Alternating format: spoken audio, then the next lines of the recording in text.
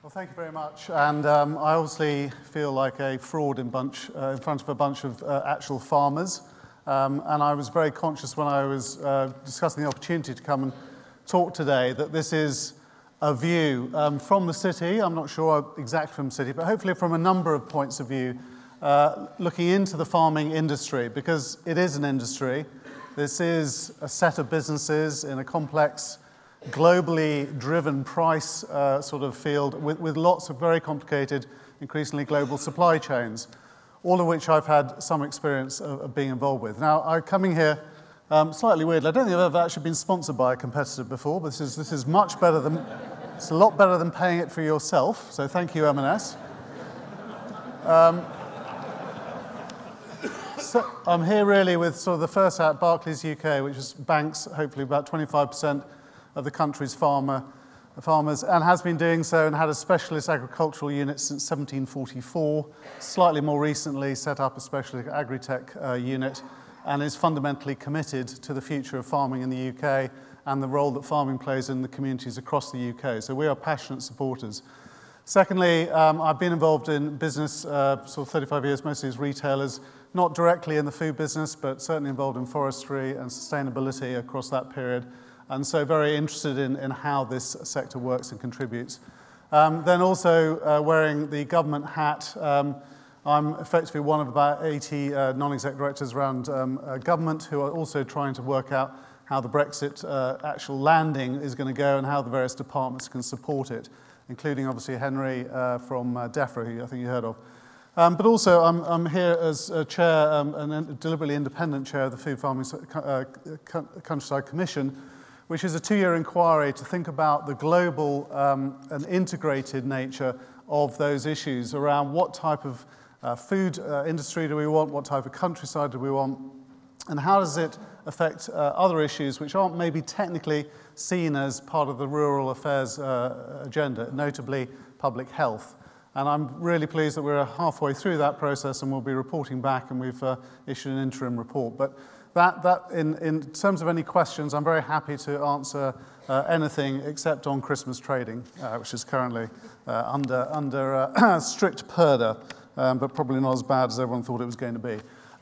In terms of the 3 topics that I would like just to talk about in the brief period of the chat, is there are 3 themes I see from a sort of business city perspective when I look into the farming industry and the broader areas that were represented here. The first is unprecedented change. I know everyone talks about this, but I genuinely think the world economy, for a variety of reasons, even before we get to Brexit, is accelerating its rate of change. And it's the hardest thing for businesses to do once they're successful at one thing, is to think about how they change. So one of the roles I'm very keen on the boards I sit on is to hammer away at people saying, look, you're doing brilliantly, but I'm afraid that was then, and then the future's going to be different. And I'll come back to some of those drivers of that change. The second is why in all businesses, but I think particularly in this business, something we've heard on before, it's critical to focus on your customers. And I know it's a really motherhood statement, particularly coming from a retailer. That's all we do. We're sort of goldfish-like about it. Just keep thinking about it. But here in this industry, you have a genuinely different player. When we talk about customer, the way I think about customers for the farming world is, yes, there is the direct customer, but there's quite often a very complicated supply chain that you don't often see all the way through to the end of. But also, you've got a customer in the shape of the public, and the public who are paying subsidies, who are increasingly thinking now, post-CAP in the UK, what is it they're going to pay for, the public goods, public money for public goods. And I would encourage you to think about that as a customer in a different way than your sort of direct financial customer. But both of those are critically important. And then the final piece is to say that everywhere I look in the economy, all around the UK, all the regions I get around a lot, courtesy of Barclays, the 2 themes I keep coming back to in the business world, which will play out, I'm sure, in terms of farming, are resilience and adaptability. And again, they're quite easy things to say, but I think more and more, if you're running a business of any size, if you haven't fundamentally sat down and thought about your business model in terms of your resilience, your true diversity, and your ability to adapt and change and build in change as opposed to treat change as something which is just miserable and is going to be done unto you, you'll be missing a real trick. And I think the successful businesses that I see a lot of around the UK are positively working out how they move forward rather than simply get into a bunker and try and work out how to defend what they've got. So just briefly on those three topics, in terms of how I think you can sort of think about unprecedented change. Brexit, and I won't labour the point, we've had expert and ministerial and yesterday from Michael Gove, a lot of chat about this. All I would say is that I think when I look at, say, banking as a regulated industry, which has had a sort of series of regulatory crises, you're about to experience something quite existential as these regulations change.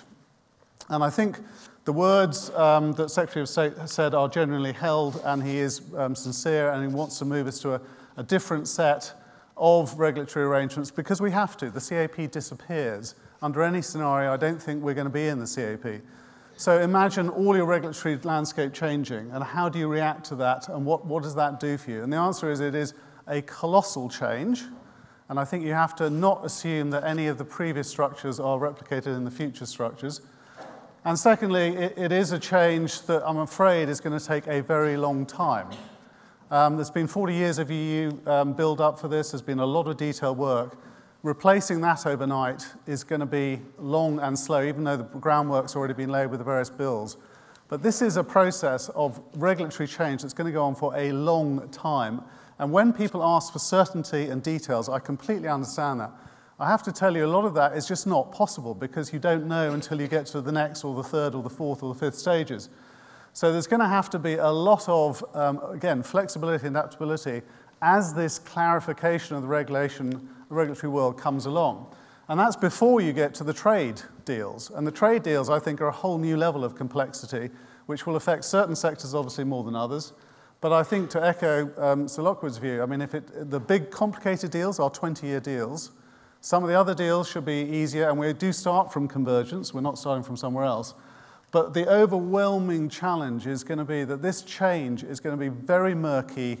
Michael talked yesterday about turbulence. I think this is going to be an extraordinarily difficult time because everyone wants answers, but frankly, they do not exist. And anyone who promises you quick answers is basically making it up.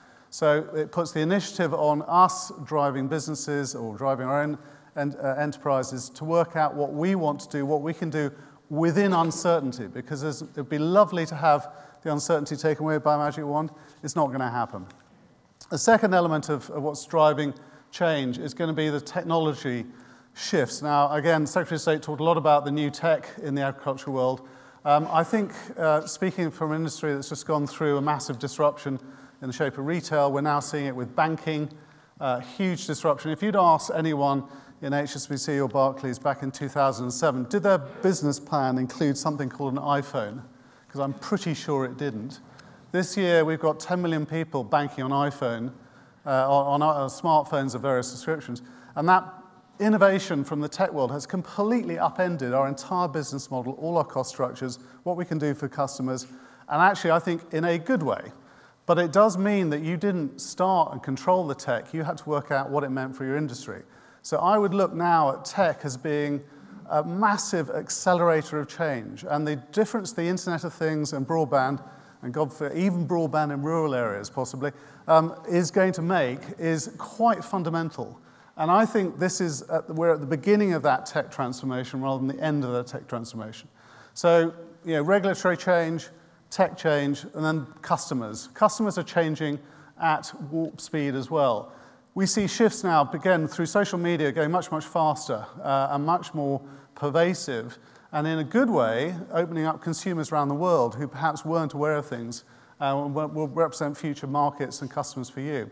But if I take some of the obvious trends, the shift in diet that's happening, we will definitely see further evolution of a more vegetarian, less meat-based consumer diet. There will be, on the other hand, I think, strong requirement for quality, provenance, interest in the story, the communities behind the product. And through social media and some of the tech opportunities, you can now turn these into customer realities, which were previously very distant. So I think the customer is actually going to be more positive for the industry than perhaps people think. Now, just for the last two themes, focus on the customer. Sounds very simple. clearly the customers are more interested now in reaching you direct, and actually the internet is a massive accelerator of that. But there has to be something that really resonates for them. And I think I've seen certainly in the process of working on the Commission, some really brilliant examples of small farmers trying things which are new and different, but being able to test them with customers. And if I could encourage you to sort of think about the two things are, why is something that you're doing different and interesting? And secondly, have you actually talked to any customers? Have you tried this? Have you tested it somewhere? Because you know very rarely in business are you ever going to get it right first time. It's always a continual process of evolution and testing. And the customer's always got something interesting and different to tell you. And the day you stop learning from your customer is the day your business stops evolving and growing. So really get into, well, what is it that would delight them and be interesting? And don't just listen to they want X, because the famous Henry Ford, if you listen to the customer in a stupid way, what they want, what he delivered them would have given them as a faster horse. What they actually want is to be shown something and interact with them and understand what you can do, what they can do, and they will always give you an insight. So that focus on the customer, I think, is fundamental. The public customer, I think this debate is about to open up. What on earth does public goods actually mean? And it's one of the challenges we've had with the Commission about, well, what does that mean? Is it soil, health? Is it biodiversity? Is it something else that we haven't even thought about yet? And the answer is it's very different from an upland sheep farmer to somebody doing arable in East Anglia. But I think what will be clear in that debate with the customer is much more a broader set of issues. And the two I would just sort of flag up for you is, I do think there's going to be a more systemic view of how public money going into areas of which farming is a part of it, and we should also think about the money that the water firms are putting into treatment, etc., all the other flows in the economy here. There will be a question saying, what about public health? What's the relationship between food production, diet, and public health, which is an incredibly difficult minefield, but is one we should now have the debate. And it's the liberating fact of leaving the EU is that for the first time we can have a debate about what CAP, what replaces CAP. And I think there is a huge opportunity for a really engaged public debate about, well, what is the systemic view of what we want that system to produce? And what are the really valuable public goods, including tricky things like access, as been discussed. And I have seen this debate being sidelined in the past. And I did some work on ecosystem services 4 or 5 years ago. And actually, the answer was, well, you can't touch any of that because it's the CAP. That whole excuse is gone. This is a really important area to engage with. And again, I know Mines and others have been talking about how to make sure we shape this next system. And I think there is desire for the government, even with the WTO complications, to continue to support these sort of different types of environmental services and ELMs. What I think it has to now get to is, well, what do they actually mean? And how on earth do you measure them, given the challenges that some of the payment agency realities that we've all seen are? How do we turn that from a sort of desire to actual money being changed hands? I think there is a massive opportunity here that we need to get behind, and I think we need to have a real debate about how broad those areas are, including the role that farming plays in the public health agenda. Final 2 points, resilience and adaptability. I mean, saying that to a room full of farmers really is telling Granny to suck eggs, because I know that's sort of mostly what you do. But I think it is a challenge to think quite deeply about what is the source of resilience in your business. How dependent are you on certain areas? Have you got enough diversity of income flow? Do you understand how much capital is tied up in the various areas of the business? Where could you work to leverage existing capital? How do you think about resilience in a really fundamental way, not in a sort of box-ticking risk management sense? And that is tied to adaptability. And adaptability is, I think, one of the biggest shifts I've seen in the business world in the last 5 years. What used to be an advantage of scale has turned into a disadvantage of slowness, because you can't change fast enough, you can't adapt fast enough. If you can combine, to my mind, many of the benefits we've seen with the co-op type arrangements that Mark talked about earlier, small-scale flexible businesses, but coming together to collaborate to create scale where it's useful, but not where it becomes a disadvantage. And I think in the business world, you're going to see a series of previous giants disappearing because they weren't adaptable enough, they couldn't change, they couldn't move out of the legacy businesses they were in, shed the old skin of the dinosaur and move. And adaptability, if I could leave you with one message from the business world, is adaptability is the single most valuable thing any business can have. And even in a business rooted so strongly in tradition as farming, I think that is a great set of opportunities for us to go on to. Thank you very much.